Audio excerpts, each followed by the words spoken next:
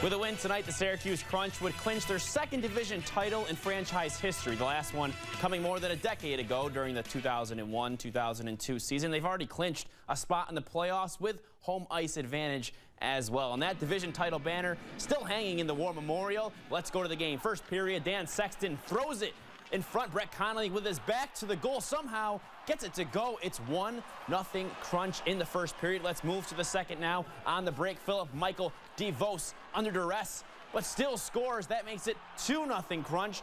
Tyler Johnson would make it 3-0 in the second period, but Worcester scores 3 goals late to put it into OT. The Crunch ends up winning in a shootout, so they win the division. Their regular season finale is tomorrow at 3 in the War Memorial.